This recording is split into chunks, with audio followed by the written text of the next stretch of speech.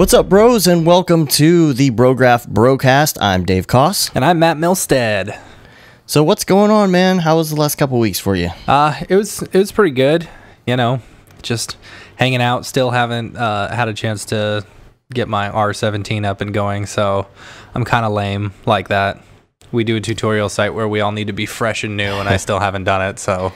Isn't that funny, man? Like, back in the day, like, when I didn't have the software, like, I just wanted it so bad, and, like, now I get my automatic upgrade thingy in the email, and I download it, and I install it, and I'm like, yeah, I'll check this out over the weekend, and then I literally have not touched it. Yeah.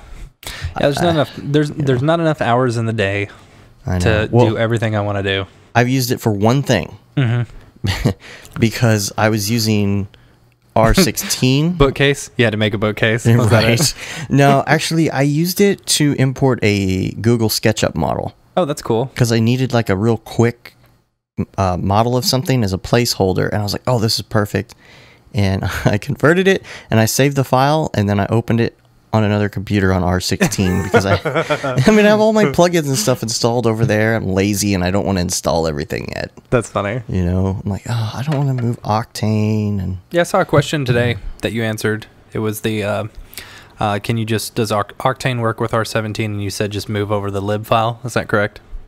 That is what I had heard. And I was like, from what I hear in the forum, that's what you need to do. And he went and did it, and he said it worked. Cool. But what I'm wondering is if there is going to be an R17 lib file pretty soon, or if you can just stick with 16 for now. Dude, all these companies and their plugins. Don't get me started. They'll probably wait. They just don't want to communicate. It's fine. Whatever. Don't give us any updates. Just drop us a little hint here and there. Well, the dude in the forums who said it worked, at the mouth. He said the dude who said it worked in the forums was from Octane. He was the guy that maintains the Cinema 4D version of Octane. So. Oh, really? Yeah, that was a good source. That's why I was like, okay, it works. But well good. But I haven't tried it myself. But whoever tried it said it worked. But I don't think they're going to do a specific R17, honestly, until they do Octane 3. That's just my thought. Which who knows when that's going to be. Yeah, it'd be nice if they said something about that. I know. So we had a new tutorial this week. You did a new tutorial. Yeah, I did a new tutorial on Octane lighting. Cool. Not lighting things. Finish up the Octane V-Ray series that we've been doing, which is cool. Well, not how to light things specifically. Right. We haven't really talked about that on any tutorials yet, but it's more about how the lighting system works. Right. Where are the settings and stuff like that. And so, yeah. I had a couple questions about that, I think, in there.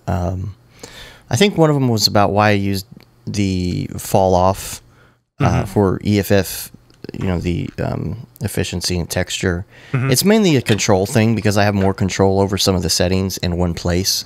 Yeah. And it's really essentially the same thing. Like grazing, I think technically is a float, basically a 0 to 1 float, if I'm not mistaken. So it's just basically putting all the same things in the same place, and it gives you normalization control. That's cool. Normalization's always... I didn't actually finish the tutorial, sorry. I like to watch all your tutorials, but I only had a 20-minute workout session, and the thing was 37 minutes, so I couldn't finish it. Well, but I had never thought about putting a black color in the environment or in the HDRI or the sky or whatever, Yes. So that you can actually light that. I thought that was really cool. Yeah, because how I was doing it before is I was just putting in a sunlight and I was making it on the other side of the Earth, so it was a black sky. Oh, that's funny. I didn't know that. That's how I started doing it, and I was like, wait a minute, I could just make this HDR black. That's funny. That's really funny. So, how was your week? Or past good, 2 weeks? Man. Just got back from Austin this afternoon. That was fun. Went and saw Cirque du Soleil. Yeah. But the drone, I took the drone out, and I haven't used it since July. Right. You were going to do the drone tutorial? I was going to do the drone thing. Well, not a tutorial, maybe an experiment. We'll see how it goes. But I was down at Bucky's truck stop gas station. I love that place. Dude. Oh, was that your first time going? Yeah. Oh, man. Amy and my wife and I actually went to Buc-ee's this past weekend just for fun. Are you serious? Yeah, there's one in Terrell. It's like 30 minutes away from us. You call it Terrell. You call it Terrell. I call it Terrell. Terrell. But I was looking at the GoPro accessories because they have, and it's weird. The displays never have the GoPro Black. Never understood that. But they got the silver. They got that new session camera, and they've got the like featureless one that they have that is still expensive. And they have a million accessories, right? Like they even have one that you can strap to your dog, like it's a dog harness. And the Dog Pro. Go Dog Pro. Yeah, for your GoPro, and then they have the floaty one, so it floats. Oh, okay. So you don't lose it in the bottom of the ocean. And so I'm looking, and they have the if chest you guys strap. haven't been to a Buc-ee's, by the way, you just have to understand that this is a gas station that sells GoPros and Yeti coolers and like toys and groceries. Did you get some beaver nuggets? I'm serious. Did you get beaver nuggets? This sounds like a joke, but I'm serious. Did you buy me any beaver nuggets? No. Oh my gosh, they're so good. It sounds too much like Dingleberry. You don't want to try it. I'm serious. Like the beaver nuggets, I swear I gained like 5 pounds just eating beaver nuggets. No. I'm trying to lose some weight right now. They taste like super maple syrupy corn pops. It's like I saw them. Basically, yeah, it's basically just like fried cornmeal. It's so good. So I see this chest strap, and I'm like, oh, you know what? I've always wanted the chest strap for the GoPro. There's a couple times I thought I could use it. And I'm like, well, yeah, I could order it on Amazon. But usually the GoPro prices are pretty across the board the same. Like, they don't really mark them up anywhere. So I was like, okay, I'll buy it, whatever. And I bought it. I'm like, I could use this in this experiment thing this afternoon. I'm going to take the drone out. Haven't used it in a while. And I charge it up, and I get some batteries ready, and I get my controller and everything, and I go out and I drive. I find this area that would be great for it, and I power everything up, and it will not stream to the phone. That sucks. Everything works. I can fly the thing around. I can take pictures with it, but I can't see what I'm taking a picture of. That sucks. And I'm super bummed because everything I read online says you are absolutely screwed, and it's covered by warranty, but you have to send it in, and minimum return time on this thing is 8 weeks. Oh, that's minimum. That's minimum. I've heard horror stories of people sending in their Phantom and not getting them back for like a year. I know. I am so like, if I don't know what to do. I don't know what to do. The only thing I can think is that you'd send it in. I know it sucks because I want it, and you know the biggest thing about this is that my brother-in-law and sister-in-law are having their reveal party this weekend. Oh, you were gonna do a drone footage of it? Yes, they're gonna do the balloon release. Oh, that's fun. And I was gonna have the drone up in the air, and I'm pretty sure that it was supposed to be last weekend or this weekend, and they moved it to next weekend because we were gonna be out of town. Yeah, and they really wanted to have that drone shot, and now I can't do it. All I can think of is that I hang onto the drone and I don't... And just hope for the best and then send it in? Well, you can take a picture and then go into the album and see if you have the shot correct. Oh, okay. But that's really all I can do, and I might get it and I might not. They're going to have to know that. But that sucks because now I can't do the drone thing for months. Yeah. I don't know. Maybe I'll try Hobbytown first and see if they... That's a good idea. Yeah, try them out first. See if they know anything. Days. Yeah. Anyway. I could just go buy one of the 4K ones. Yeah, just do that. Yeah. I got use some Brograph money. Right. Okay. So, I don't know. I don't know if I've talked to you much this week or not. No, not that much. A mutual friend, Alex. He got a new job. Yeah, you were telling me about that. I haven't talked to him. That's good. I had a long conversation with him, and we talked about a number of things, because he's moving on. I think this was his first job from college. Is that right? It was, yeah. He was like hired straight out of college. He started out a Maya guy and then moved over to 3ds Max when me and Dave were working together. So he's a good guy. Really good. He's really talented. I have a lot of things I'll have to tell you off the air about that situation. But we got on a couple of topics, because I haven't talked to him in a while, and we got on the topic of, I don't want to say burning bridges, or not burning bridges, but kind of, yeah. I mean, that's kind of what it is. About going out with some class. Yeah. When you're going to leave a place and how to leave a place and that, because he had never really done that before. So we started talking about it, and we talked about it for a while, and I gave him some advice that he used. And the next couple of days, I started thinking about that and thinking about that topic. I didn't know if you want to talk about that a little bit. Sure. Yeah, I mean, when I got fired from that place, I didn't burn a bridge, even though I should have. Should have burned the whole place down. Burn the place down. Really. That's not a threat.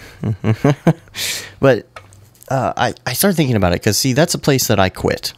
I quit that place, and I did it very nicely. Yeah, you did. I mean, yeah, you did. You bought a freaking bottle of whiskey and toasted Scotch. yourself to everyone. The Talisker. Yeah, the Talisker. That day went exactly how I planned in my head. Yeah, well, you wrote your you had your dream board with it. My what? Your dream board. Dream board? Yeah, from The Secret. The Secret, you put your dream board up there, and then it's all the things you dream about. Okay, never mind. Oh. So that was your dream board of your day. I know what you're talking about. See, the problem is I have a beef with that guy from The Secret. Okay. Yeah, he kind of messed with Urban Coffee for a while. Oh, did he? Yeah. Dave's other podcast. Yeah, his podcast messed with our podcast. It's that's really weird. Up. He was like having some tech dude like interfere with our ratings on Podcast Alley. Why? Because he was a beehole. Okay. Because he doesn't really use The Secret. He cheats. See, that's the funny part of the whole thing. Anyway, my dream board was to take the guys out and just have a nice lunch with them. And all of our other, graphics guys. Yeah, go out, buy them some drinks and stuff, and at the end say, hey, by the way, it's been nice working with you. I'm about to go turn it in. And then go back, have all my ducks in a row, be ready to go. Had a letter typed out. It was real nice. Had a bottle of Talisker for my immediate manager. And I just went in and I said, look, here's the thing. I hate to do this to you, but I am leaving. And he's like, no, that sucks. And you gave him your 2-week notice, and gave him my 2-week notice. He said that's fine. They may go for it, they may not, and gave me walked out the door. He said, okay, you leave for the day. I'm gonna go talk to them. We'll see if they want you to finish out the 2 weeks or not. Here's the thing about this place: nobody ever quits that place. Everybody gets fired. Everyone gets fired, and it's not because we do a poor job. No, not at all. That's just how that place is. Yeah, they get tired of you, or they have money off. Situations, or the sales guys haven't gone out and sold or something like that, and so they need to let people go. In my case, it was a Maserati. But it was a graceful exit. That's the thing, and that's what I talked to him about. I said, make a graceful exit, because you never know how it's going to come back around, right? Yeah. I mean, all the people that I've always worked with throughout the years, I've always ended up working with them again somehow. And it's something that a lot of people don't really think about or don't care about, but it could come back to bite you, right? Yeah. Like, what do you do when you leave a place and you burn a bridge, and then you come back around years later and you desperately need a job, and you go in for the interview, and one of the people that you talked smack to at some point is the one doing the interview? Yeah. It's a bad situation. And not only that, but even if it isn't somebody that's going to interview you or something, like, word gets around if you do something real crazy when you leave, or like take a dump on the floor. Yeah. On your way out. Or screw something up on a computer, delete some files or any of that. Don't do that. Yeah. It's such bad form, and I don't care how upset you are, because trust me, I was in a bad place when I left that place. Like, I was upset, angry, just everything wrong had happened, and it could have gone so well. And I wish nothing but the worst Yep. for certain people when I left. But I didn't do anything about it. I said, you know what? I'm going to take the high road on this. I'm going to be the bigger man. I'm going to write this letter. I'm going to tell the people that I do like goodbye and thank you very much. And I'm going to go on. And I'm going to hop in my car and I'm going to listen to Today Was a Good Day on Spotify. I'm going to drive home. And that's what I did, and it worked out perfect. And then they came back and told you not to come back.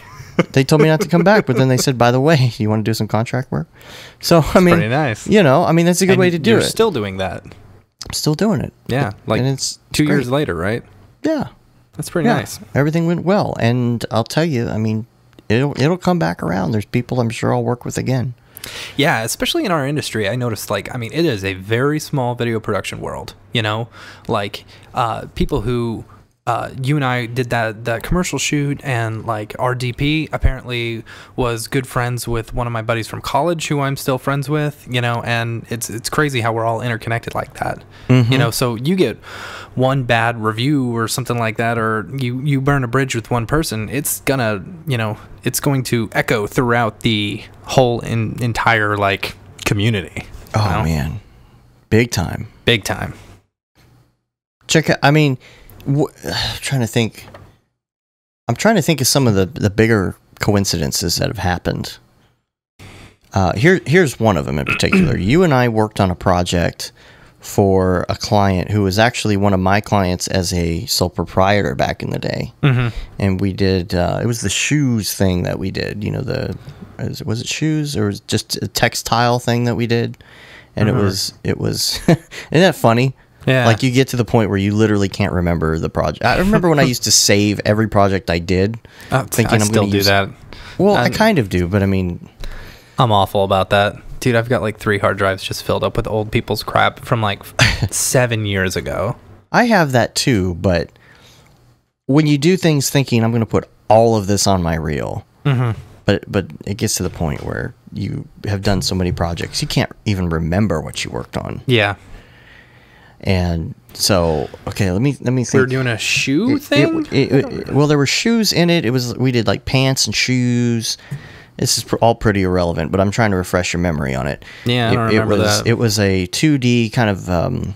Yes. Okay, now I know what you're talking about. Okay. It's all right. Yeah, it's on the website. And I don't even know if I told you this before. Was working with another dude who is a friend of mine from way back in the day. And he came to me and said, hey, I'm putting something together for a guy. It's going to go to this guy who kind of does like, he's not really an ad agency, but he kind of pushes like package deals, SEO and video and media print, the whole deal. And I'm going to present this to this medical board with this guy, and we're going to say, look, here's the package we can do, here's the type of animation we can do. Do you have anything that looks like these videos that I'm sending you here, so I can say, look, our animator did this video, and he can do something similar for you? And I said, well, sure. I said, here's this video, this is 2D thing, it's kind of similar to what you want here, and I worked on this thing. I sent it to him, and keep in mind, we're in Dallas, this guy's in Nashville. And you and I had done this video for somebody here. And then he takes it to the board and he shows them the sample. And they said, we already saw this. You already showed this to us. He's like, no, I did not show you this. They're like, we saw this video. When did we see this video? They start talking to each other. They're like, we saw this video yesterday. Somebody else pitched us this exact same video yesterday. Yeah. This story is hilarious. It's like, what? And so it turns out the guy that we were contracted through to do the deal, and not even contract because we're a business, but the guy who hired us to do that, I mean, we contractually had full right to use that video in any way we wanted, but he presented it and said, this is what I can do, which, yes, he can do that because he's a producer and he hired us to do it, but we had both shown it to them. And that's just an example. Here we are in Dallas, and the industry is small as it is in Dallas. And then you figure, wow, you add Nashville to the equation. It's still small because this producer is, 800 miles away from here. Yeah. showing the same thing to somebody else and pitching it as the same deal. And so you never know how that's going to come back around. Feels real good for us because we're the one getting the work no matter what. Yeah, that's true. That's true. Because to them, their interpretation of it was, well, this guy just is more of a middleman because he just hires the people that we're going to hire anyway. So it worked out, you know, for the best in that situation. But Dallas especially is really small as far as the market. I feel like I know a majority of all the animators probably in DFW. Yeah. We need to get together a C40 group. Just like a get together. And I didn't realize ABC, Already Been Chewed, is in Dallas. Yeah, I didn't know that either. They're in Allen, aren't they? I did not know that, and I've seen the work before. It's so funny because we were at NAB watching some of their stuff, watching the guys present. You know the skateboarding thing? Yeah, the skateboard deal. That's so crazy. Yeah. That, like, you know, we're literally just miles away from them. I grew up in Allen. And there's not a lot of animators in Dallas. There really aren't. Yeah. And so I figured we knew most everybody. Yeah. You know, I mean, I've looked for contractors many times trying to find somebody that can do, you know, extra work when we have overflow. And it's really hard to find people that are decent. Yeah. There's a lot of people who are trying to make it that are not that great that I find. But it's really hard to find like a really super good reel that's in Dallas and be like, oh, I got to get in contact with that guy. Yeah. So I was very surprised. And maybe it's because they're a business, you know, technically not a contractor. Yeah, probably. But, no. Yeah, don't burn bridges. Yeah, don't. So, have any challenges this week? Yeah, I mean, not to get too far into it, because it'd probably be better to talk about it when I'm done, and I have more to talk about, but I'm building an entire subdivision in Octane right now. Oh, that's fun. Oh, yeah, and you've been using Carbon Scatter. Yeah, I've been using Carbon Scatter, man, and I like it, but it's a little crashy. Yeah, especially with Octane. You know, it wasn't. I don't think it was specifically made for Octane. You know, because when you move your cursor or whatever, you move your scene, you know, all your instances disappear. They show up whenever you render, but yeah, it's a little weird. Yeah, it is kind of crashy too. But they advertise it as such, and their demo video shows them using it with Octane. So. Oh, really? Yeah. No, I didn't see the demo video. That's funny. It says works with Octane and V-Ray. Interesting. That is interesting. Yeah, here's probably what because I like. Octane and V-Ray both you know, they can convert C40 materials over. That's probably what they're doing. Right. It's the most compatible. I know that what's the cloud software? Ozone doesn't work well with it because it doesn't convert correctly. But yeah. Here's what I like about it. I like the instancing. I like being able to paint. I do not like that even if you're painting on like a simple plane, if there's a bunch of other geometry in the scene, it kind of freaks out and doesn't work well. Yeah. I don't like that there's a million menus and you can only use one at a time. Like if you open like the 3 menus, it's kind of like the top one has to be closed before you can click the other one. Yeah, I'm trying to think. Yeah, I know what you're saying. I do like that you can set up those environments or whatever they're called, or ecosystems. So you have like a section over here is going to have pine trees, and it's going to have these little flowers on the bottom and a little bit of grass. And you set that kind of deal up and you set it to the side. And then you want to come back and do that like symmetrically on the other side, then you apply it to that geometry. Yeah. That's pretty cool. Yeah. I really love the painting. You know, the painting, and that is done with instancing and stuff, you know, and that you can set, you know, you can select 5 different things that you want it to just randomly put throughout there, you know, as you're painting it on, or you can just do one at a time. I thought that was pretty cool. It's pretty cool. It's the thing that crashes all the time is the actual, you know, data lib, the library file. That's what crashes on me all the time. Do you get that? I don't know. I've only used it for one project, but I did like it, you know, but I did know it was pretty crashy. I think what I'll probably do is build my entire scene that I'm working on. And then in the end, I'll do some sort of simplified version of the scene that's kind of blocked out. Mm-hmm. And I'll kind of do like an XREF type thing where I can turn off the XREF and I have my little area and I'll paint it all on, and then I could turn the XREF back on. That's cool. That's a good idea. My main problem is there's a couple carbon scatter scenes that I've saved, and they haven't saved correctly. Really? And I go to open up the file, and it gives you that error that says, like, it doesn't say corrupt, but I said cannot read this file because it's not the right type of file. Or weird. I've never gotten that before. Yeah, the looming terrible error you never want to see in cinema because it means you're probably screwed. Yeah.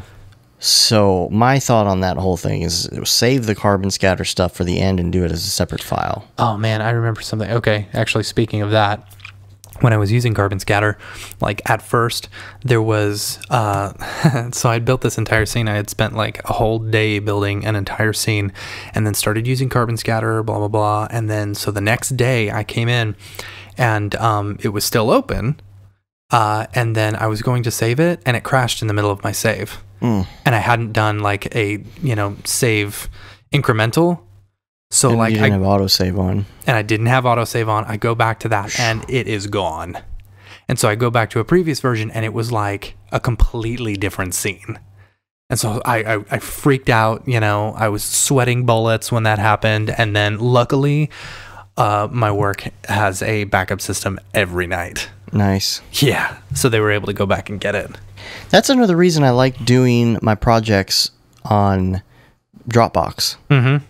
Because I have the paid version, and you can actually go back and say, hey, I want this version when I saved the last time. So even if you saved over the file and that one got corrupted, you can get back the version from like an hour before. Interesting. I didn't know that. Yeah, you go to the web interface, and you right-click on the file, and you say View Versions. Oh, that's and you cool. can see all the versions of it. Huh. So I may have to do that. That works back for, I think, 30 days. And then if you have the Pro account, which is way too expensive, you can go back unlimited. And you can do unlimited data restore and everything on that, but it's way too expensive. That's cool. Hey, can we take a $5? You want to take a $5? Yeah, sorry, my stomach's kind of hurting. You drank caffeine again, didn't you? No, I didn't. I did not. What are you talking about? We're talking about carbon scatter. We were talking about carbon scatter. Oh, we kind of finished that up. Okay, so here's the thing. I've got another thing I want to talk about in the non-technical category. Okay. Well, as far as problems for the week, have you got... I got a big problem for the week that I'd love to talk about. Yeah. Go ahead. Okay. Go ahead, caller. So, this week, I ran into the problem. I was modeling it's like an ignition switch type thing, or like a cover for an ignition switch for a car, for like a Lexus, And so I went through and I modeled the whole thing. It took me a couple hours because it was pretty intricate. This is a push button? No, it's like key. It's like the ring that goes around the key where the key gets inserted. I don't know, it's weird. Okay. So, I get it all done and modeled, and then I go tell my guy it's done, and he's like, oh yeah, we need an IGS file.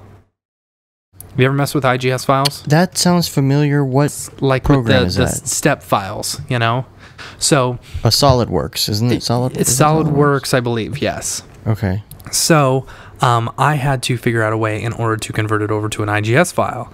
And basically spent the entire day trying to figure it out, because IGS files and I believe step files are the same. They are so working with polygons and working with NURBS, polygons is just like, it's kind of like vector versus pixels or raster, So yes. Polygons is your raster and NURBS is your vector. So basically the IGS files are vector files. So I was working entirely in polygons. So I had to figure out a way to first convert the polygons over to NURBS, and then I could save the NURBS, or find a way in order to convert the NURB file into a IGS file. So... Wow. Oh my gosh, it was awful. So I tried 3ds Max. 3ds Max wouldn't do it. I tried Maya. Maya wouldn't do it. I downloaded AutoCAD, like a trial of AutoCAD to see if I could get that to work, and I couldn't even figure out AutoCAD. Isn't there something called Rhino or? Oh, I'm getting there. Okay, and so good. Finally, Rhino. Okay. So I imported it to Rhino. And I was able to do, it was like a convert to NURBS or something like that. Yeah. And so basically all it did was converted every single square polygon into a square NURB. Yeah. So I had like 75,000 NURBS. Jeez. It was awful. So but I finally got it, and I will say I messed around with Rhino. I downloaded a trial to try it out, and I didn't hate it. I didn't hate it. Yeah. If you're having it looks very simple. Like it's not as flashy. Like the UI really isn't SketchUp. Yeah. It looks like a really dumbed down version. And what's the weirdest thing to me is whenever you're doing like effects or like rotations or something, it's like you don't click on a button and rotate it, or click on a button and do the effect or the deformer or whatever. You type it in. You like actually have to type it into this command prompt. I mean, I don't know if you can actually, if there is buttons for everything, but from all the tutorials that I saw online, you're typing this stuff in. So, I mean, which is okay, I guess, but it was, if you know all the things, but trying to figure out the things was the hardest part about it, Well, can I ask, what's the context of what you were building? Like, was it for somebody who was going to...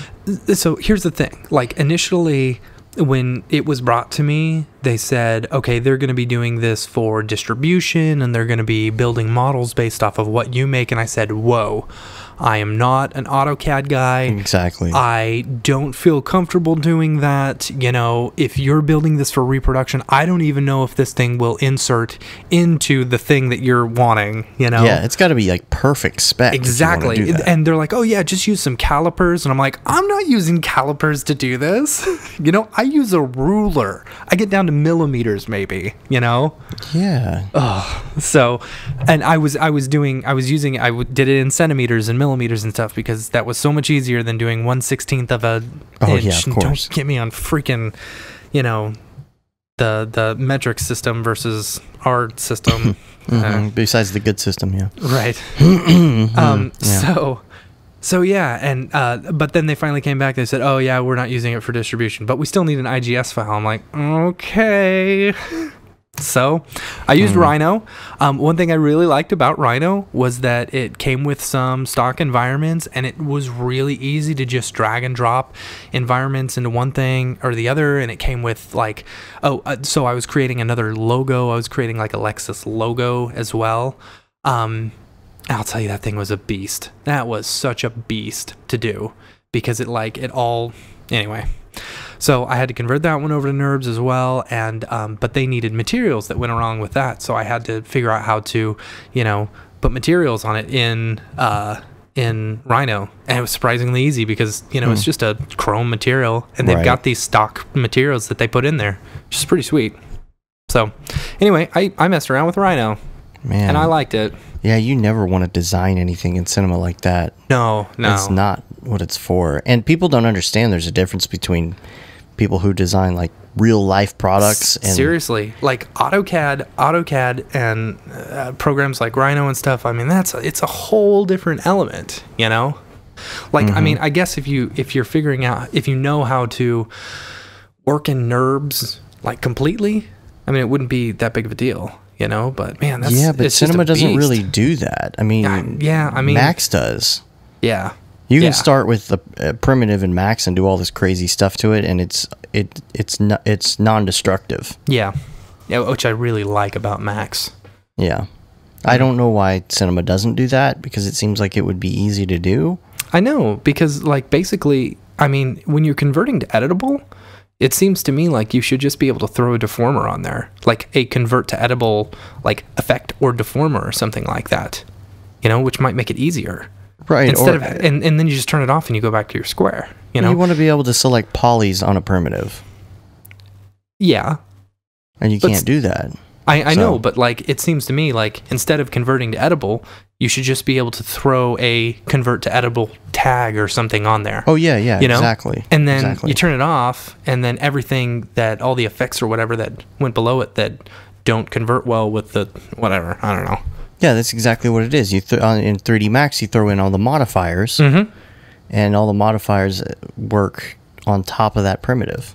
Yeah, it's I don't know. It seems like a simple, easy thing to incorporate. I don't know. The only real engineering, like modification type things I've seen, like for real world use in Cinema 4D, I've seen is for 3D printing. I've seen people who have done that, but it's still, that's more of an art. There's a lot of things I guess that you could do with it where you do have to get accurate, and you could get accurate, but I always tell people, even in the subdivision that I'm doing, I'm using real schematics. I'm using Dem Earth, and I'm using Google Earth. And how do you like Dem Earth? I like Dem Earth. Yeah, Dem Earth though. Dem Earth is good.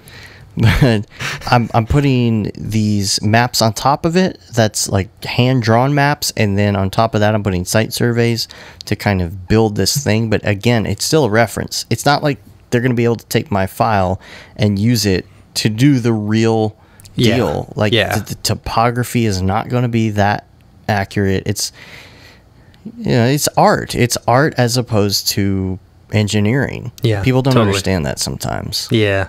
It's like, oh, you could do architectural stuff. You're a 3D guy. You're a 3D guy. But I don't know how how to calculate load bearing and all that kind of stuff. It's just purely art. Yeah. Anyway. So, do you have something else on that? No, I was just going to say, do you have any more problems? But anyway, Rhino was pretty cool. I may get more into it, Just another program to learn. Yep. Yep. This is what I was going to talk to you about. I thought of this because somebody was asking about our influences last week. Oh, really? Or last time. And we talked about our influences, but in the sense of designers. I think a good topic would be our non-designer influences. Okay. Non-designer influences. Man, you should let me study for this. So just throwing it out there for me. Well, okay, I'll say one that you and I both have. Gary V. Yeah, Gary V. I love Gary V. Love some Gary V. He's one of the nicest. I got to meet Gary V. Gary Vaynerchuk, in case you guys don't know. He's kind of a motivational speaker, Web 2.0 kind of guy, wants to own the Jets one day. But man, he really gets you, he just like gets you going, and like really he's just influential, makes you want to go out there and just like take over the world, And it's so funny because I went to go see him speak. It was right after he released one of his books. It was the what was it? The Thank You Economy, right after he released that. And so that was after Crush It, right? Yeah, it was like Crush It, then the Thank You Economy, and then I think his newest one is like Jab, Jab, Jab, Left Hook or something like that. So I was seeing him speak, and they were giving out free books and stuff, and I saw him down at the bottom talking to people, and I was like, all right, I'm going to go up and say hi. I went up, he's like a foot shorter than me, And oh yeah, he's short. He's super short, and he's just got so much energy, and he's just so positive, And I waited around in line to get it signed. I was like one of the last people to get my book signed. And I told him, I said, dude, you got me through one of the hardest times in my professional career because I had to do 150 hours of rotoscoping. It was awful. 150 hours of like point by point rotoscoping using the pen tool in After Effects. Like literally, I would spend an entire day on a second or two, Oh, so, gosh, why? Why did you have to do that? Because it was the early days of me learning After Effects and stuff like that. I would go about it all different ways now, but. So anyway, and I told him, I was like, dude, you got me through some of the hardest times. All I did was put on your stuff and just listen to it while I was doing this rotoscoping, and it kept me pumped the whole time. Gary V's great. He is so great. He is, and I don't listen to him enough I was a big fan for a while back in the early days of Web 2.0, social media, life hacks, blah, blah, blah. And he did Crush It, and I read Crush It, which is a short book. And I got into some other people after that. I think that's kind of why I fell off on him. But I started following him recently on Facebook, and I watched some of his daily videos. And yeah, they are great. They're really good. Yeah, talking about the black posts or Facebook dark posts. Dark posts. That's all the rage of the kids. Right. That and Netflix and chill. That's big with the kids. Netflix and chill. Yeah. Other I just heard about that this week. Netflix you did? Really? Yeah, that's the first time I heard it. Dude, I haven't been in the dating scene in a really long time. So. The kids. The kids these days. Yeah, my daughter started singing the Whip It and Nay Nay song this weekend. I was like, where did you even learn that? That's funny. So other design or non-design influences would be, for me, my absolute biggest influence in so many different areas would be Merlin Mann. Yeah, I knew you were going to say Merlin Mann. Yeah. Man, I'm telling you, and it's because he's been involved in so many ways in different podcasts that I've listened to over the years. Yeah. And back in the day, he did his own, and I kind of fell onto his podcast somehow at some point after he was already done doing it. And then it was really the podcast Back to Work, which has a huge following, which is so great. And there's something about that show that is not only inspirational to me, but it seems like every time something is going on in my life in any way, if it's a business thing, if it's a personal thing, if it's something I've been thinking about for a while, he just happens to touch on that. And I don't care how big or small it is. Sometimes it's something that's a real issue that I'm trying to work on. Sometimes it's just something as small as trying to get this stupid garage cleaned. Because when my garage first became the problem that it is, I was just like overwhelming. And I'm like, how am I going to get this back to how it was? And he starts talking about, oh, let's say, for example, you want to clean your garage. Here's how you go about doing it. I mean, but it's not that. He's witty, he's funny, like the kind of humor that I absolutely love. I agree with you, but I sometimes feel like he is way too smart for me. Like, I feel like sometimes when I listen to him, I feel like I'm just a simpleton who doesn't understand a lot of his, because I listen to, Roderick on the Line occasionally, and him and John Roderick have this like banter back and forth, and I feel like I'm just like so dumb. Good. What a great show. Yeah. That's a great show too. Yeah, it's a good show. I just feel like I'm dumb, like I don't understand all these like historical references or whatever that they're making. Like historical pop culture references or something. I don't know. I understand a lot of them, not all of them. Like there's a lot of I guess World War II stuff that some of it I know and some of it I don't, but a lot of that comes from Roderick. When you're listening to Back to Work, it's more on the technical side. Yeah. And he's funny, he's inspirational. When it's really funny because he'll just go off and talk about things that really don't matter, but they're still relevant. Like he'll talk about Adventure Time or something, like a lot. And they'll talk, Lemon Grab and, just stupid stuff or comic books or whatever, but then come back and somehow he brings it back around and says this crazy, awesome, inspirational thing at the end. And it's something else. If you don't listen to it, you definitely should. But in the tech world, the wittiness, the funniness, he did the You Look Nice Today podcast. He's doing the Dalrymple Report now, which is pretty good. I haven't caught up on it. And then he's doing the other one, Reconcilable Differences. He's doing a lot of podcasts. Yeah. But I've listened to just like thousands of hours of Merlin Mann. Yeah. He's pretty good. Who else? Who else do you listen to, or read, or follow, or? I don't really listen to anybody. I don't read enough books. There's not enough time in the day. Between work and Brograph and having a kid and a wife and, you know, being tired all the time because I'm going 3 weeks straight on no caffeine or aspartame, you know, and trying to work out. If you're trying to be inspired, not for graphics reasons, but maybe for business reasons or motivational reasons, is there anybody else, even in the past? You know, sometimes I've listened to Dave Ramsey, you know. I know a lot of people don't, you know, do like him or don't like him. You know, sometimes if I need some financial motivation or whatever, I'll listen to him. Yeah. Other than that, not really anybody. Yeah. I mean, I read a lot, you know. Like I'll read the tech blogs and stuff like that and stay up to date. But other than that, I don't, you know me, I don't listen to a lot of podcasts. I listen to my brother and me. Yeah, I do too. I love that. It makes me laugh. There are a lot of things like that I listen to, but they're not necessarily inspirational. You know? Yeah, and they're what Adventure Zone or whatever. It's just 4 guys sitting around playing D&D. I mean, that's funny to me. I like that.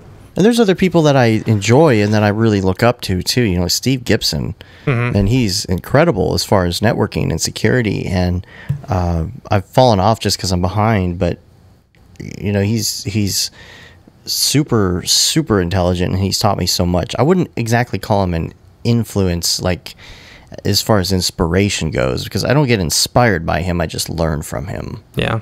Apparently the Cowboys just won in the last 10 seconds. I'm sure they didn't deserve it. Hashtag irrelevant. We're from Dallas, folks. If you didn't know. And, football. The football gene is strong here. It is, but man, if anybody could care less. Yeah. I don't know. Anyway, I never won't start a whole podcast on the Cowboys. Yeah, I'm not the type of person to watch ball go far. Go local sports team. I got way too much to do to spend 40 hours a week. Did you know that there is some number, like the average male person watches 40 hours of sports a week or something like that? I am definitely not the average man. Is that true? Is that number true? We're going to have to look that up. I don't know. I mean, with fantasy football, I guess, you know? Don't get me started. Fantasy football and regular football. I mean, think about it. You're probably spending a whole day. 40 hours, no. That seems ridiculous. It upsets me. Sports upsets me. And you know what? I go see the Mavs game or two from now and then. I will go to a baseball game. So I guess we're doing a whole podcast about sports. Man, it just I like baseball. Baseball's good. This is a Merlin Mann thing too. He feels exactly the same way I do about it. About sports? Like he almost gets upset about how much people like sports and will argue about sports, and it's so irrelevant. It's such a, to me, I don't have enough hours in the day as it is. I don't know how you could spend that much time watching sports. Yeah. And a lot of people are going to be upset at me for saying that, but you know what? If you're wondering why you're not able to get your business off the ground, and you're watching a lot of sports, right? You're trying to do something on the side outside of work, and you're watching a bunch of sports. There's your problem. Yeah. Sorry, but that's what it is. And even Gary Vaynerchuk says that. He says, "Stop watching effing Lost." Yeah. Which was a very old reference now. Well, it is now. But that's one of his most famous speeches, the Web Expo 2.0 speech that he did about that. Stop doing this BS, watching Netflix and chill at night thing. Stop doing it. Like if you're frustrated and you don't think you have enough time, you have enough time. Yeah. Yeah. Schedule the time. Schedule the time for yourself. If you really like it that much, you're just going to do it. Yeah. You're really big into scheduling though. Like, well, not even scheduling. What is the app that you use all the time to keep you OmniFocus? OmniFocus. Yeah. Yes. And this is a book that I read a long time ago. Audiobook, actually. It's by David Allen. Is that right? David Allen? I have no idea. And this is based on that methodology of working, where you take things out of your brain and put it into an inbox the moment that you think of it, and and it's out of your brain. Because the way your brain works, it's an infinite loop. If you think, oh, I have to do that thing, then your brain is constantly thinking, I have to do that thing, I have to do that thing, I have to do that thing. I got to do that thing. Show me the blueprints. Show me the blueprints. And if you write it down, you put it in that inbox, it is out of your brain. You can rest easy knowing that at some point you're going to come back to that later in the day or the next morning, and you're going to categorize that where it needs to go. And you're going to figure out, am I supposed to do something with that, or am I not supposed to do something with that? And then you're good to go, right? Yeah. So OmniFocus, I totally agree. That's what OmniFocus is. And it is great. And I would not be able to do the things that I did in a day without OmniFocus. And this is something that Merlin Mann also picked up. And what he was saying about that and how he related it to getting the things done that you want to get done is you're going to have to pardon my French here for a second. Okay? Oh, boy. So everybody stand by. I'm going to shut my virgin ears. Here it comes. He says, you don't have to schedule time to masturbate.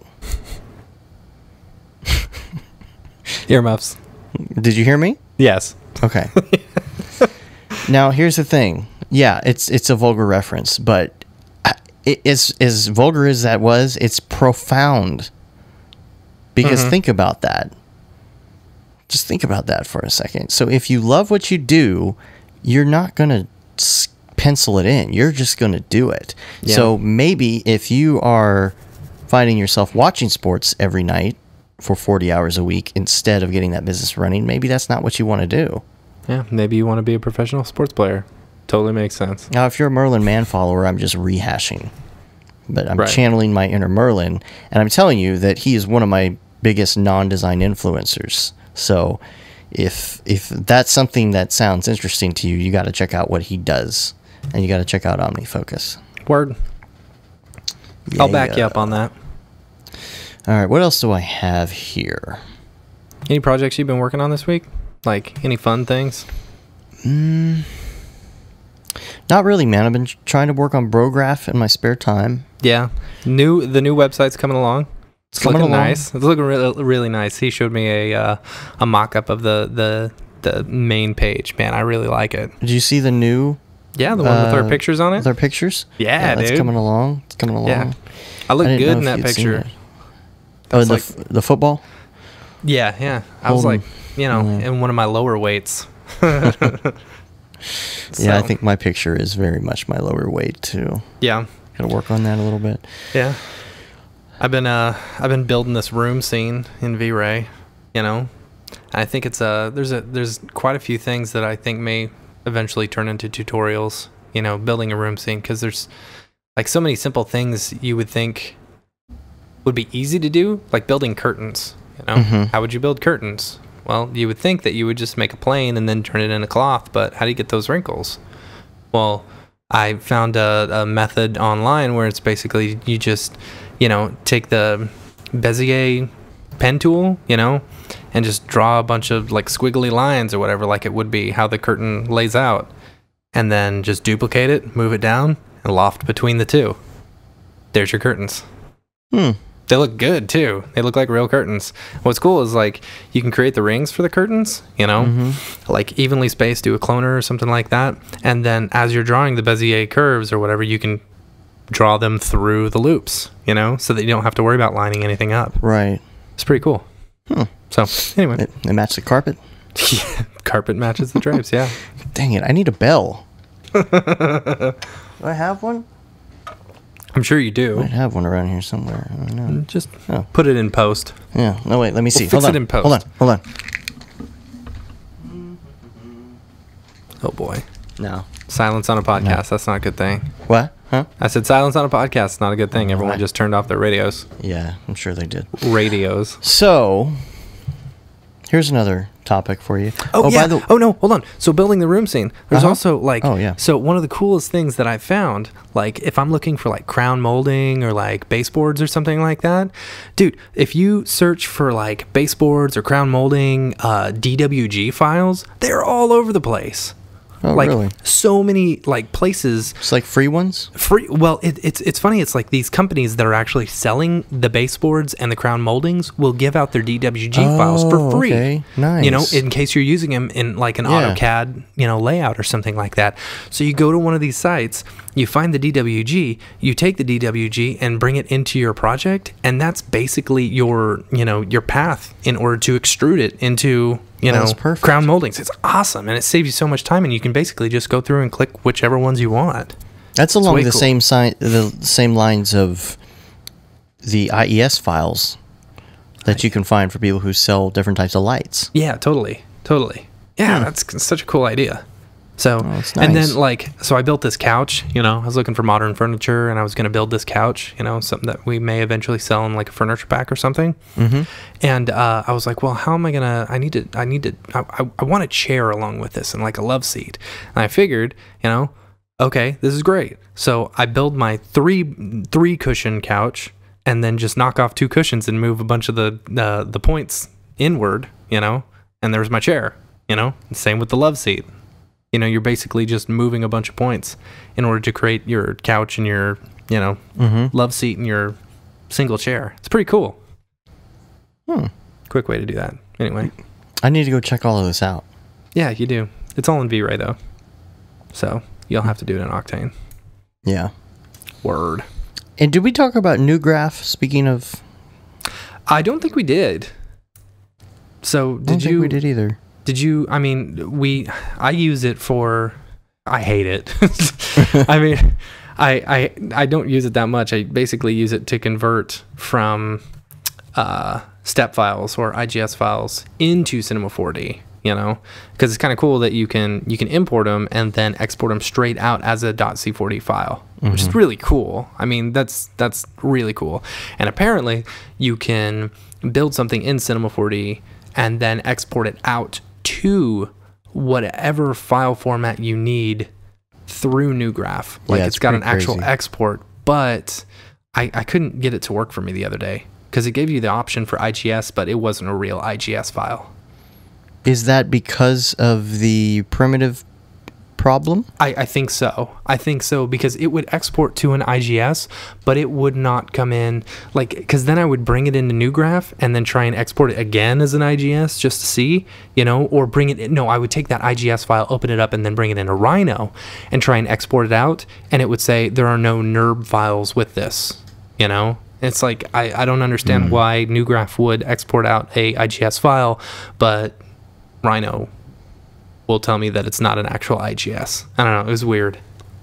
Well, we used it last week, I guess, to do a project, and you're just converting step files. Yeah, but is it just me, or is it coincidence that we've both had to do this a lot lately, or is it like a trend? Are a lot of people in similar industries starting to use SolidWorks more? What is the reason this seems to be coming up? I don't know. With my job in particular, I don't do a lot of animation per se anymore. Mine are mostly just still frames and stuff like that, and I'm building models because we got to do 3D models. But your job, I think that's just I think it's just the industry that just so happens to be around us at the moment. It's a completely different industry. It's not animation or something like that. It's manufacturing. Yeah. I don't know. It's a whole nother world. So, but Brograph, it's a pretty cool program. I think it's really expensive, but I don't know the exact price on it. So, I can't remember what it was. Well, it's because there's modules. It's because there's modules that go with it. Once you get it, if you want to be able to convert this or that, you have to have this other kind of module. I forget what it is. I don't remember if it's a to or from thing, which one you buy. I remember that you get the base, and then in order to convert from step to cinema, I think you have to get the certain plug-in piece of it. And it ends up being $800. The step file by itself the step exporter by itself is another cost, which kind of sucks. So, okay, the last thing that I have on my list, I was gonna address, because this is the hard one. This is the hard one everybody has, right? Mm-hmm. What should I charge? Okay. What do you think? $1,000 an hour.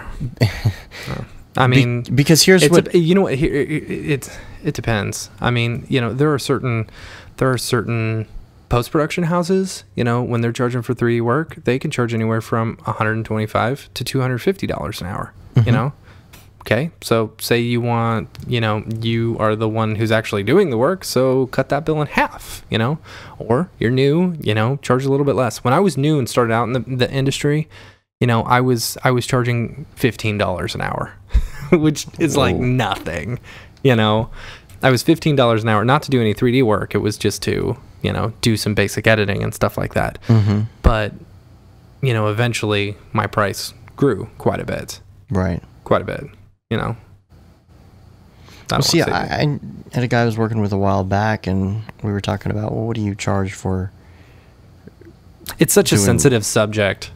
You know, asking someone what they charge. You know, I think that the standard that I've found, at least with video editing, is like around anywhere from $65 to $75 an hour, and that's for, you know, basic. That's for your just basic editing and After Effects stuff. You know, I don't know about 3D animation, but my thing is I don't charge differently based on what they're wanting.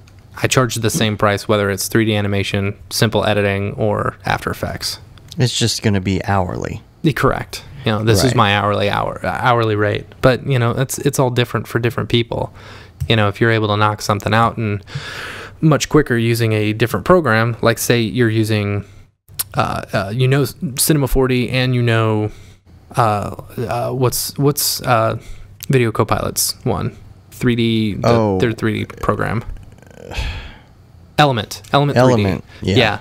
Say, you know, you're quicker at doing it in Element 3D, but you want to charge less, and you're okay with charging less for, you know, I don't know, After Effects versus Cinema 4D. Do that. That's fine. You know. That's the thing. It's all up to how much you think you can actually get away with. Yeah, exactly. You know, like, and you have to know kind of your own self-worth. You know, when I got laid off from that job that Dave and I worked at, you know, I was charging very little for my services for freelance work, and I moved immediately into freelance work. And so then as I was working with all these other freelancers, I come to find out that they're charging twice what I am, you know, which, I mean, I'm still getting a bunch of work. I was still getting full-time work, and I was still getting paid more than I was making, you know, at the previous job. But then I realized that my worth for what I'm doing and the quality of my peers that I were working with, I don't want to like say that I'm better than them or whatever, you know, but my quality was just as good, if not a little bit better. And my skill set, I knew a lot more. So I brought more to the table, you know. So I was perfectly comfortable with changing my rate from what I was charging to what the average of my peer set was, you know? I don't know. I mean, you really have to see how well you can get it done, how fast you are, you know, and how comfortable you are with the stuff. And I don't know. What do you think? What are your thoughts? Well, my thought is this: when you first start out, you don't know how bad or good you are. Right. So I look back on my stuff when I wasn't doing much 3D work, and I can't stand to look at it. Right. Yeah. And I look at my 3D stuff from when I was first starting out thinking, oh man, this is great. And I'm like, that's terrible. Yeah. That's absolutely horrible. And of course, if you can't look back on your stuff and think it looks terrible, then you're not improving. Yeah. So I think you do reach a point, though, and this applies in two ways to graphics. You reach a point where, A, you realize that you're pretty good at being able to do just about anything that anybody will ask you to do. and with maybe some exceptions. If somebody asks me to do character animation, I'm just going to have to pass it on to somebody else or work with them or something, right? Because I know that I just shouldn't even bother doing that. Because I could spend maybe 5 years trying to get good at it, and then I'll get like one client that wants it. It's not worth it for me. Yeah. But for the most part, if someone asks me to do something technical and I don't know how to do it, chances are I know that I could figure out how to do it. Yeah. And there's a point when you're just getting started where you wouldn't be able to know. Like, you kind of get to this zen point, right? Where you're like, I know I could probably figure that out. Yeah. As opposed to thinking, oh man, that sounds ridiculous, and now I'm scared because I told them yes and I don't know how to do it. Yeah. You know, that's funny because that was the way... That's the way I was when I was first early modeling. You know, when remember when the Brograph live that we did, when I said that I love projects that scare me. You know, I've found that there are fewer and fewer projects that actually scare me anymore, which is really nice. Yeah. But, you know, I've seen that the quality of my work has gone up significantly, especially since working with Octane and V-Ray. Well, it's like the subdivision thing I'm working on right now. There's nothing inside of me that says I can't do this. Right. But how often are you actually... How many times have you ever built a subdivision or, you know, housing and stuff? Nothing to this scale ever. But I know enough about myself that I know I could figure out the methods that are required to make it work. Correct. And it's not necessarily a talent thing, like as far as like how good are you at 3D. It's about knowing how good you are at problem solving. That's the same thing with the curtains thing that I was talking about earlier. You know, like, you know, you would think a normal way to do it, and there's so many tutorials out there that just show you how to do this in easy ways. And so what's nice is, you know, you get the project that comes along to where you can actually spend the time to learn how to do some of these newer things that you don't know. You know, one, you get to bill for it, which is cool, you know, and two, you know, you have an entirely new skill set, you know. Yeah. And you get to do it faster, and you're getting faster at building these scenes. Like some of these room scenes that I'm building, you know, it would take me like a whole day. Now I can knock out a room scene in like, you know, a few hours or something like that, which is nice. And like with this scene, for example, it's more of an issue of, well, which way am I going to go about this? Am I going to extrude all of the concrete pieces together or separately? How am I going to do the curbs? Am I going to do sweeps for all the curbs? Or am I going to do some sort of extrude that has beveled edges? Or how am I going to go about doing it? And knowing that all you have to do is really figure out the method. And even when it comes to tutorials or something like that, I don't really do tutorials. I don't sit there and do entire tutorials anymore. Yeah, same here. You look for the tutorial that talks about how they did something. And this is what has made me think from time to time that Brograph needs to do something called TLDR, even though it would be like TLDW, but TLDR tutorials, where TLDR bro, TLDR bro, which is a 20-second video that is the same thing as one of the videos that we did in 2 hours. Man, that's a really good idea. So maybe like the last like 30 seconds of each video should be a TLDR bro. Right. Where those people who are kind of at that level and just are like, you know, I was thinking about building this and I don't know if I want to do it a spline thing or sweep, or if I want to build this thing and do it as a loft or you know whatever it is. Yeah. And you say, oh, if you want to do this thing, all you got to do is do this, this, this, and this, and then you're done. Because people that are more advanced just want to know the bullet points, right? Yeah. So that's true. I think because I find myself skipping through tutorials a lot, which is so funny because I mean we're a tutorial site, right? So, but you know, I think that's how a lot of people do that. Yeah. But the other part of that, right, is the how good am I part, because you're never good enough. I'm never good enough. You're never good enough. Like you always want to be getting better. I know that there are a lot of people I'm on par with. I know that there are a lot of people that are better than I am. Yeah. I know that I'm not beginner level, so that I know I can charge more than that, and I see what my peers are charging. I know I can charge similar amount. That's what makes it hard. But don't start out being new thinking that you could charge a ridiculous amount of money. Correct. Yeah, I have worked with quite a few people who don't have a great skill set and are still charging that amount. Yeah. And, you know, if you do that, it's almost as bad as burning a bridge, you know? You're not going to get work from that company again if they don't see the skills and the speed and accuracy and, you know, how well you do. If you're not bringing that to the table, they're not going to bring you back, you know? And I've seen that time after time with some of these creative services or whatever that, you know, hire out independent contractors and stuff. You know, we'll be looking for someone, we'll bring them in for a day, they'll do a terrible job, you know, even though they say they know this and this and this. Yes. And I'm able to get done 4 times the amount of work that they are, but they're still getting paid twice what I am, you know. I don't know. Or we definitely don't bring them back. They can do just as good they can do just as good of a job as you, but it takes them twice as long. Therefore, they get double the money. How does that work? Correct.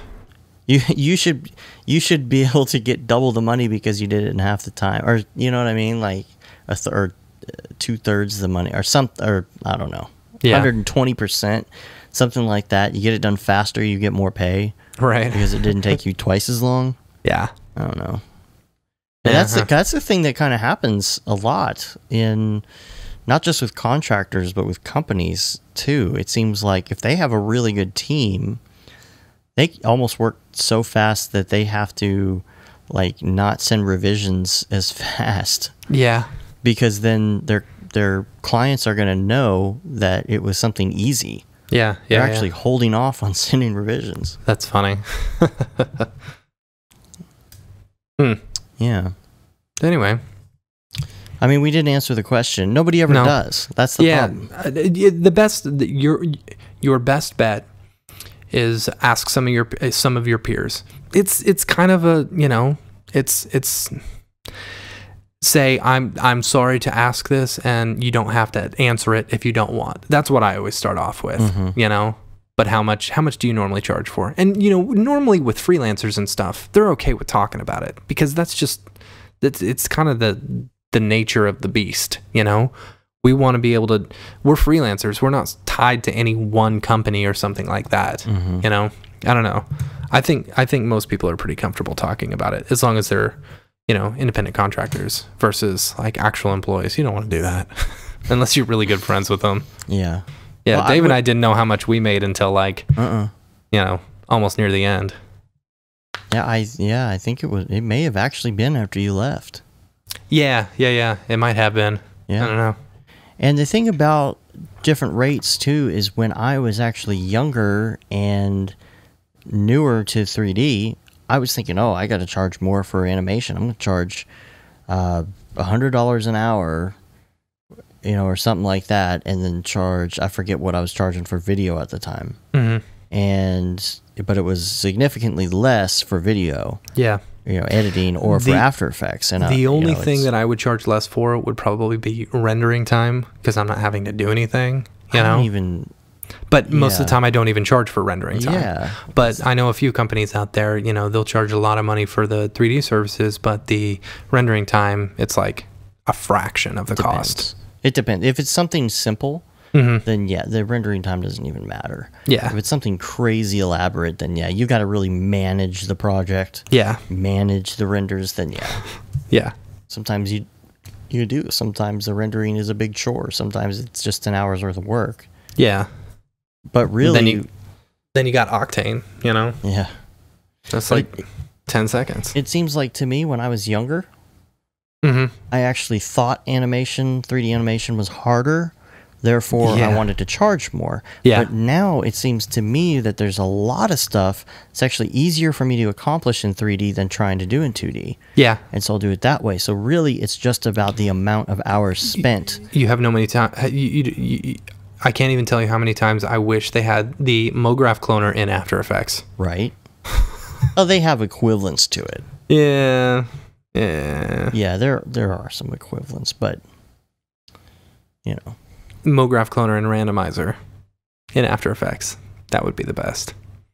Yeah. Anyway. You could probably do an expression for the randomizer part. Yeah. Probably. But I've seen some different. Does Echo Space do that thing? I think it does, but still, you have to pay for a plugin. You know. Well, yeah. I don't want to have to pay for a really expensive plugin. So Echo Space is part of Trapcode, right? It's like $800 or something like that. Yeah, it is. Yeah, I ain't got that money. Yeah, I've only used it in one situation a long time ago, but I know there's stuff that does that type of thing in After Effects. Yeah, I mean, I know it's out there. It's just a plugin. It should be standard though. That would be cool. Come on, After Effects. Come on, Adobe. Yeah, well, get on that. To do nulls and nesting, and they're not going to do that either. So yeah. All right, what else you got? I don't think I have anything else. Do you? Nothing else. No. Maybe we'll play around with no new news on V-Ray. I wish I'm trying to get into I can't remember my password to my V-Ray C4D forum to see if they've got anything for the beta, because supposedly it's an open beta in September, but I haven't seen anything on the Facebook page about it. And I commented on one of their pictures, and they never replied to me. For the V-Ray 3.25. Yeah, with the GPU stuff. Yeah, because I want to get my hands on it so bad. Somebody did a comment, I think it was today or yesterday on our YouTube channel, about wanting us to do a comparison between Octane and what was the renderer? In V-Ray. Theora? No, I think it was V-Ray, wasn't it? No, because we did that. We kind of did that. Yeah. What's that renderer called? I guess I have no idea. It's I don't remember. I'll have to look and see. I'm looking it up right now. So maybe we'll have to download a trial and check it out.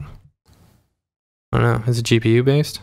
Do you know anything about it? I believe it was GPU based, and basically what I told him on it, I was like, well, maybe we can, but we don't have a license for it, first of all. But all right, I hope I don't get sued for playing my own YouTube video here with its own ad. I'm trying to get to the comments on it if I can find it.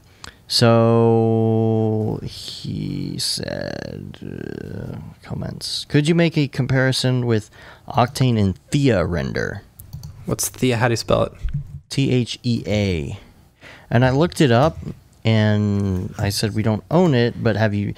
He said he tried the demo of Thea. I'm like, well, you could try the demo of Octane and kind of put the two together and do them side by side that way. Thea Render Edition 1.5 is publicly available. But I also mentioned I haven't heard much about it, and usually it's like, there's a renderer that you haven't heard much about, it's probably not that popular. Therefore, maybe it's not the best option. Thea Inside Cinema 4D. I mean, there are some 400 euro. 400 euro? Yeah. So that's a little bit cheaper than Octane, but yeah, it's not too bad. It would have to be a lot better to compare. I kind of feel like if there's a really good render engine out there, then I'm going to hear everybody talking about it. Yeah. I mean, that's just, kind of common sense, but, maybe it is good. But this one, it's got a live viewer as well, I think. It sounds like they all are now.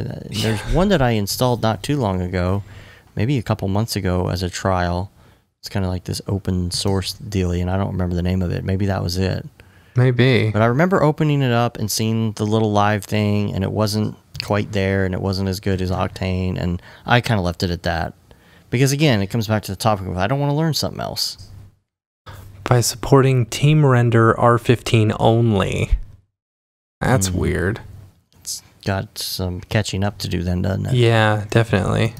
Texture baking, automated texture baking, that's good. I mean, technically, Octane supports Team Render if both computers have Octane, but yeah, I've tried it before. And kit that allows export to Studio. Also comes bundled with our Thea Studio, dedicated standalone application. I don't know. It's interesting. Maybe I'll try it.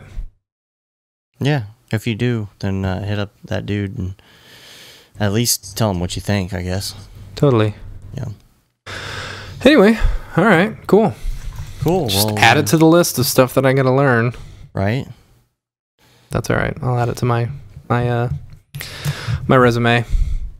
Stuff that I know. Cool. Well, I got quite a bit of podcast posting to do here tonight, so cool. I should probably wrap this up, and I got to get to work in the morning. Awesome. Well, have a good week. All right, guys. Well, thanks for listening. If this is your first time listening, this is our 3rd episode. Go back and listen to the couple other ones. We really appreciate all the support that we've gotten on this podcast. It's really helped us keep going, and we really like it. I like it a lot, because people listen to me, and I like it when people listen to me. I'm really enjoying it too, and it's gotten a good reception, so maybe we'll do it a little more often than we thought. Maybe. It depends if we can afford it. Got to see those numbers. Yeah, we're looking at some bandwidth stuff right now, trying to figure out what our best options are. But really, we thought it would be a monthly thing, and so far it's been like sometimes every week, maybe every other week. Mm-hmm. So maybe we'll keep it at every other week or something, or just if it's Sunday and we're both free, we do it. If we're not, we don't. Yep. So look for it some Mondays. Yeah. So this is a companion to Brograph.com, Brograph tutorials on YouTube. We are a Cinema 4D tutorial site. I guess we probably should have said that at the beginning. Cinema 4D, After Effects, a little bit of Nuke. Yeah, you can just go ahead and cut this towards the beginning. Yeah, I'll just rearrange the whole thing. Don't worry about it. I got plenty of time. Yeah. So, all right, cool. Well, hope you guys have enjoyed it. If you guys have any questions, hit us up. Send us an email. BrographToots@gmail.com. It's TUTS. BrographToots@gmail.com. Or just hit us up on a question. Are you posting this to the YouTube page? Yeah, I post it everywhere. Okay. So you could do a comment here. You can go to Facebook, Twitter. If you got a question, pretty much there's a way to find us. Yeah, just hit us up on one of the social networks, and we'll get to the question. We love answering some of the tutorial or some of the questions that you have, except for the one about how do you build your monster rig. We've got a tutorial for that, and we've gone over it lots of times. That's the question we get all the time. So I'll put that in the show notes. How about that? We did get a question if we're going to do show notes. I'm going to try. You know what? Hey, I've been writing them down. As we've been going through it. Okay, I've been doing it too, so you have to send it to me right after the show. All right. I'm not doing extensive notes like I used to do on my other podcast because it was way too time consuming. Yeah, I know. I've got like 6 dots right here. Okay, cool. So you'll have to send them to me, and I think that's all the places you can find us. I mean, unless you do AOL keyboard Brograph, but that's it. I don't know if you've been watching all my tutorials, but I've been saying that recently at the end. No, I haven't. I guess I haven't gotten to the end. I've just been skipping through. I've just been skipping through trying to figure out the my problems. Right. So, all right, guys. Well, I'm Matt Milstead. I'm Dave Koss.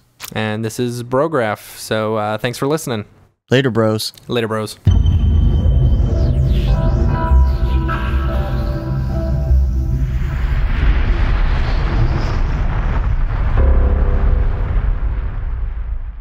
It's pretty good, I guess. Brograph.com, an online resource for learning critical components of Cinema 4D and After Effects, specifically catered to help you prevail as a motion graphic designer. What's up, bros? Welcome to another Brograph motion graphics tutorial. We give you professional time-saving tips, shortcuts, and lessons that help give you an edge over your fellow designers. Not only this, but our new Brograph Talks help you in your file management, hardware configuration, and client relations. I love projects that scare me. When our art director comes to us and asks for something that I had never done before, man, it gets me pumped. Join us for live sessions, check out our crazy Cinema 4D experiments, or just watch our Fun with Brograph series, where we show you practical applications for techniques learned in previous tutorials. Do this from the beginning, and your client is going to respect that, and they're going to respect you, and they're going to respect your time. Subscribe today and get automatic updates on the latest tutorials, tricks, tips, and inspiration brought to you by industry professionals Dave Koss and Matt Milstead, all with a slight dash of dry humor peppered in. Real nice banana. Brograph.com, your source for tutorials that will help you thrive in the motion graphics industry. Don't just play around with Cinema 4D and After Effects, master it, and make money by becoming indispensable at your workplace.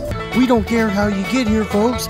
Just get here. Subscribe now to Brograph Tutorials.